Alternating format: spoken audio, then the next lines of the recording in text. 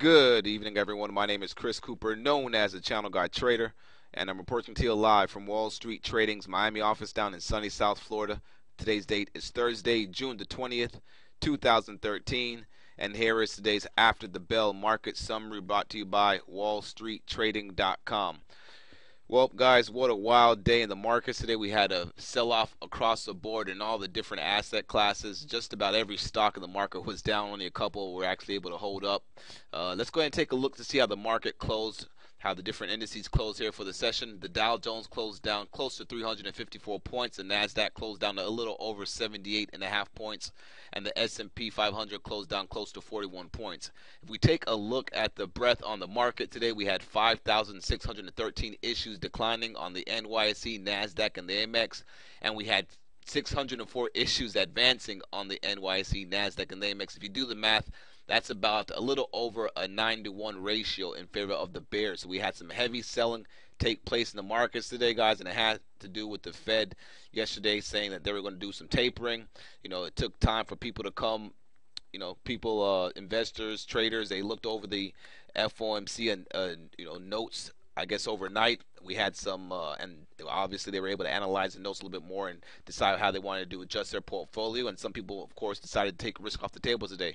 At the same time, we had some bad numbers come out from the China PMI showing that they're actually slowing down over there and they could be in a liquidity crunch. And supposedly, I even read an article talking about a possible bank run. Now, I wouldn't go to that extreme. At the same time, I have to look up some more information to see. I do know they are possibly going under a liquidity crisis right now. Again, I have to read into some more of this stuff because a lot of articles out there like to publish a lot of nonsense stuff to kind of scare the public and stuff. So we'll see. But either way, let's go ahead and break down the markets here. We had the SPY down $4.05, down 2.5%. Closing at 159.40, breaking below the key 50-day moving average that we've been watching here for the past couple of days. Of course, you guys can see we tested that moving average here in a short amount of time. It's not like we bounced off of it the first time and then rallied up and hanged around here. We actually bounced off of it, came back up and tested it the next week. We bounced off of it, came back up and again tested it this week and broke down. So that just shows you how the how the market is acting right now. There's just a lot of fear in the markets. You could tell by the VIX today. And we're going to review that VIX again as well because we finally hit some levels that we haven't seen in the VIX since back in December. So again, back to the SPY here. We broke below the 50-day moving average, which was around this 162 area. You can see they tried to rally us up a little bit here in the morning, but they sold that right back down, and we broke below all these support levels, and we broke below this little key mini upward channel that you could have that you could draw in right there. We also broke below this key little pivot level that we have right here from the high that we made, the pivot high that we made back here on April 11th, and then this key trend line that we've been tracking. Oops, sorry about that. This key trend line that we've been tracking since back here from the low that we made back here in February 26th to the April 18th lows right there. And then we broke that trend line here today, which was around the 160.65 area. So the next level we have to watch, moving average wise, is right here at 158.06. That is a 100-day simple and exponential moving average right there at 158. That's most likely going to be a possible target for tomorrow.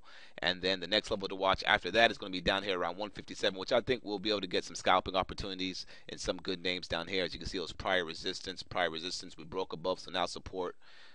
Resistance again, broke back above it, so now support. So this is definitely a key inflection level to watch.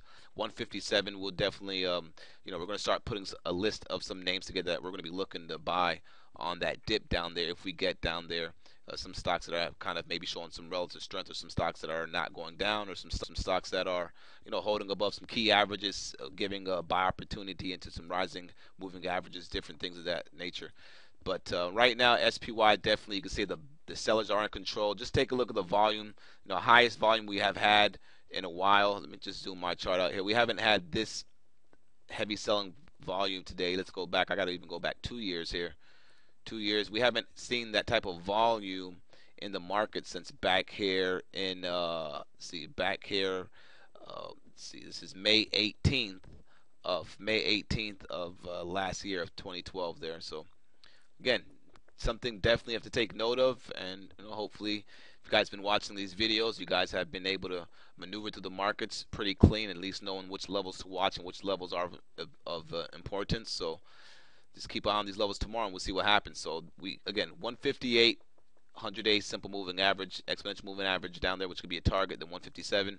And then if we could, the resistance is going to be back here at this 159.71 level, call it 160. From that little pivot, from this little key trend line I just explained, that I just showed to you guys, and then this key trend line that we broke today, which is going to be back around that 160. That let's see here, tomorrow will be like around 160.80. All right, let's go and take a look at the triple Qs, the Nasdaq 100 ETF. You can see even the Nasdaq 100 ETF is not looking too good right now. We broke back below that key trend line that we've been tracking here. All right, and I'll bring up my Nasdaq futures proprietary channel system to see how that's looking now, of course, because that was the chart that we were able to analyze and kind of gauge the breakout point in the tech stocks in the Nasdaq per se. So we'll look at that here shortly as well. But we broke below 71.50. The top of the range was here. It was at 73.50. Got a break down here. Next support level we have to watch back to the downside. Looks to be around 70.61. Give me 1 second. My software is frozen here. 1 second. All right. Sorry about that. Looks like it's going to be around here, around 70.61. That level is going to be coming from the little highs that we made back here in September of last year. We break below 70.61. The next level that we're going to be watching is going to be right here around 70. We break below 70. We have this area down here around 69.50, 69. All right. I would think that 69 would be a good level to buy. As you guys can see, we had all this little price consolidation that I've been tracking since back here in March that we had broke out. We broke down below. We broke back above it. So that's going to be another area to watch. 69 would be definitely a good level to look for some scalp opportunities for some longs, or look to buy some good names that have pulled back from the market sell-off. Let's go and take a look at that NASDAQ futures ETF here. All right. I mean, sorry, not NASDAQ futures ETF, but the actual NASDAQ index in my channel system. And you can see that we broke right back below this key trend line from what we called the breakout. It should have acted as support. Once, twice, but this time it failed. We got a big sell bar, strong volume, second consecutive lower close down there. Looks like the target's going to be back down towards the bottom of the channel. All right, down here around 28.25 will be a target we're looking for if we continue to see the selling pressure. If we can get back above this trend line right here, which is around 29.45, then we'll be a little bit more bullish to neutral on the markets. But right now we're kind of in protection mode, managing our risk accordingly. That little consolidation pattern that we had from the squeeze pattern did not play out to the top side. It actually played out to the downside, and this could be something that that some people out there aren't expecting. I mean, we had the bond sell off today. Take a look at the TLT. You figure people will be rushing to buy the bonds, but they were not rushing to buy the bonds. I mean, again, ever since we called the sell off in the bonds to get short the bonds and buy the TMV, that trade has been working, and bonds have been showing weakness. I even had a couple guys on Facebook, looking at bonds and say, hey, maybe bonds could go up, maybe bonds could catch a bid, and they're just not catching a bid. Bonds are weak right now, and we broke below the neckline of the head and shoulders pattern that we pointed out to you guys on the TLT about a month ago, and so far that trade's working out right. So if you followed us on that one, good job. But again, if we continue to hold below 112 on the TLT here, that's not going to be good. We got to bounce right off the 200-day exponential moving average on the weekly. Next support down here, moving average wise, is right here, the 200-day moving average, simple moving average around 107, and then 106 is just some regular price support from back here in August of 2011. All right, so again, all asset classes got sold off today: equities, commodities, bonds.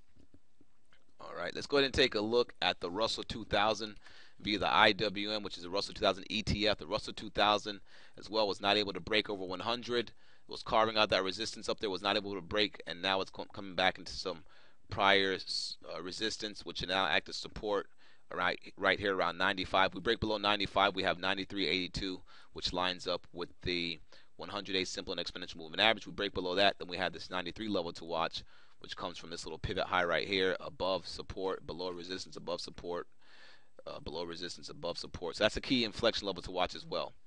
All right, now I didn't get to show you guys the ES analysis here, so let me go back to that. If you guys know, I've been tracking the ES, these key trend lines from the ES chart ever since we had this little head and shoulders back here from, March from February to March of last year, that little head and shoulders pattern that we had break down right here. I've been tracking those key trend lines because that was a key. That was a very important moment. I should not say moment, but that was a very important period during that quarter when we were selling off and we had this nice selling pressure come in, and now those trend lines are coming back into play the same way they came back into play right here when we talked about watching that key trend line as we had that compression pattern, and then when they broke out that Friday from the jobless from the employment numbers, well, that key trend that we were holding right there, we broke back above it, which also lined up with these lows, and that caused for some more fierce selling of the market, which caused that VIX to spike up, which we'll be taking a look at here shortly. So again, price wise, the next support on the ES, a good support level down on the ES really is until like right back down here around 1540. Okay, then we have some support down here around 1570.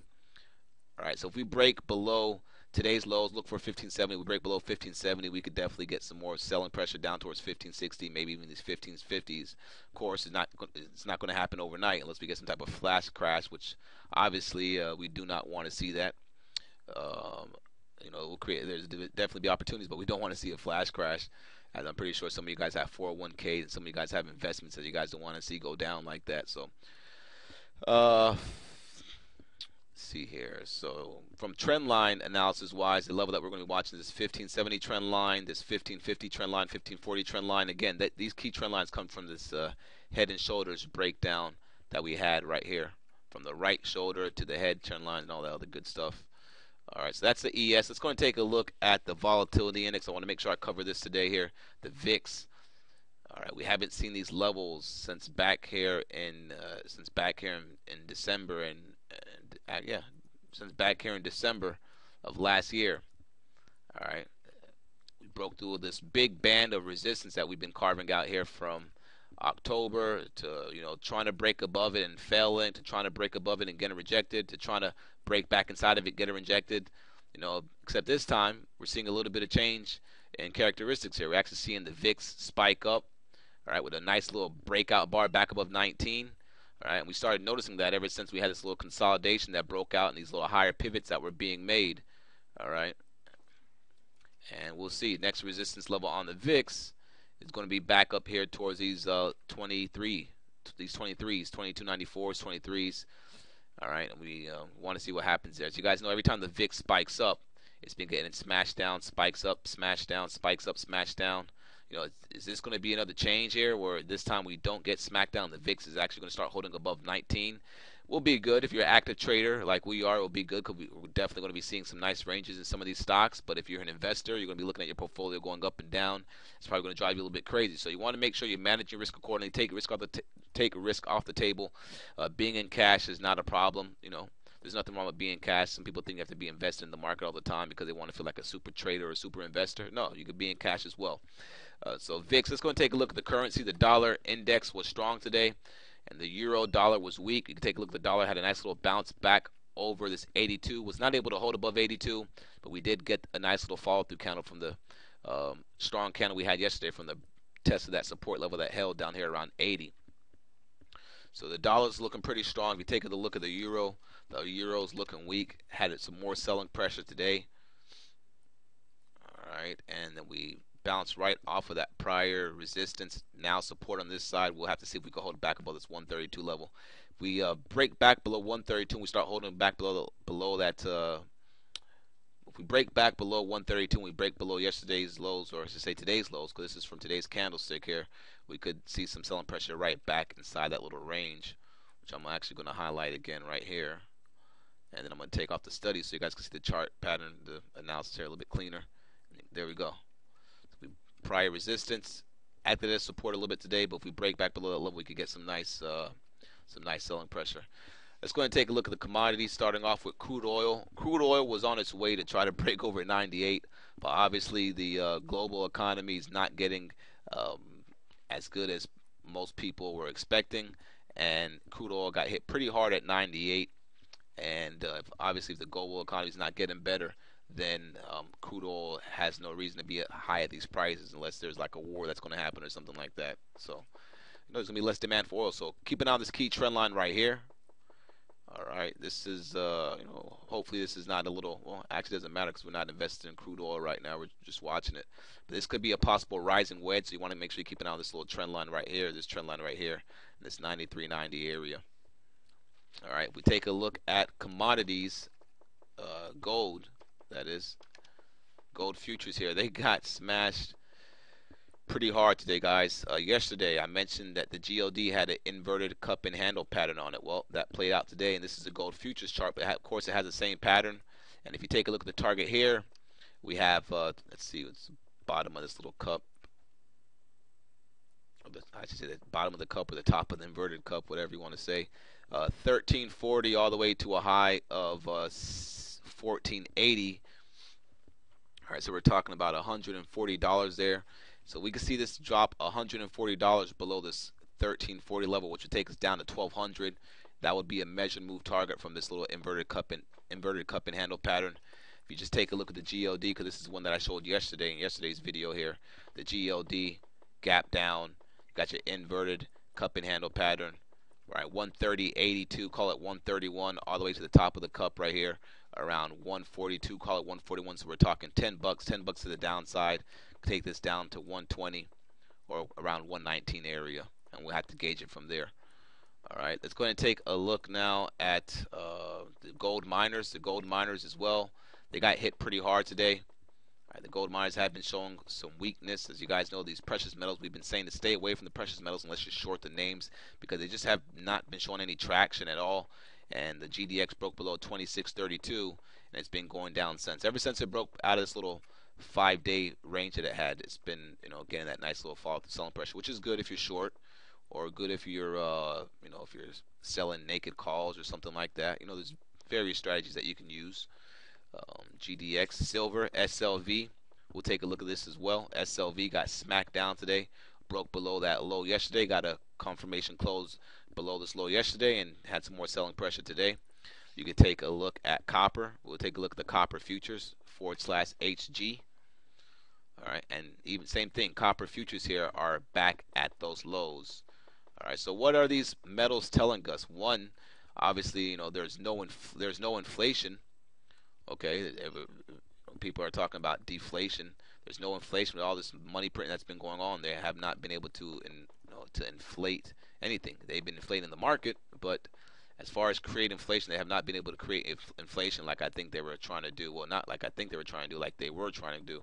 They were not able to do that, and now things are looking a little bit dire here, and looks like we could be in the process of having a global commodity sell-off here. So we got to keep a close eye on this action. I think that's about it as far as the basic stuff that we usually cover here in these videos. Let's go and take a look at a couple of stocks, even though I'm not really going to go through many stocks because all of them got pretty hit hard today. I mean, Goldman Sachs broke below those 20-day moving averages, gapped down and sold off. I mean, the financials were all weak across the board. JP Morgan broke below the 20-day moving average. Still has support from the 50-day moving average right there, but still looking pretty weak. Bank of America, this one got hammered today. Was able to recover off the lows, but opened up right here at 1309 and sold all the way off to 1281. Actually hit a high of 1314 and sold off all the way to 1280. I mean, doesn't look like it got hammered, but if you take a look at the daily chart here, this thing just was not able to rally at all.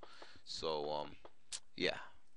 Let's go ahead and take a look now at Lulu, because this was a trade that we took in the chat room today, so I want to go over this daily chart here. I had a couple guys on Facebook saying, hey, why are you shorting Lulu? There's better stocks out there to trade. But the reason why I was shorting Lulu, and the reason why I got our traders in our chat room, mywallstreettv.com, to short Lulu at 63.79 was because if you take a look at the market right here, the ES, look what the market has been doing the past couple of days or so. It's been an uptrend, right? Trying to move higher. Look what Lulu's been doing for the past couple of days. It's been moving sideways to lower. That's showing you relative weakness. That's why we shorted it intraday, and that's why we made some decent money on it. Take a look at the 5-minute chart. Okay, the setup was a short right here, which that one didn't play out as well as we would have liked. But then the big money came once we finally got the seller once we finally got the buyer that was holding the 63.40 bid to drop, and we started holding below 63.50. This was when we got short again, right here at the 63.51 area. And you can see the nice move to the downside. All right. So if you are not following us on Facebook, make sure you go check us out. It is Wall Street Trading. We post a lot of key information there.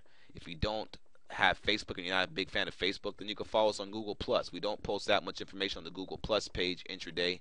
Most of the action is on the Facebook page, so you want to check that out. Or, of course, you could just come to the chat room.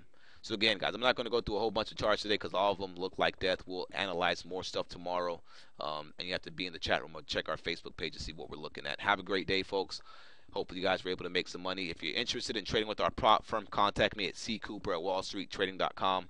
I can explain to you how to get started, what a prop firm is, the pros, the cons, whatever you need to look at, whatever you want to know about prop firms. I'll let you guys know. I'm one of the good guys in the business. Not saying that everybody in the business is bad, but there's some people out there, some companies out there you want to watch out for, and we're not one of them. Have a great day, folks. Cheers.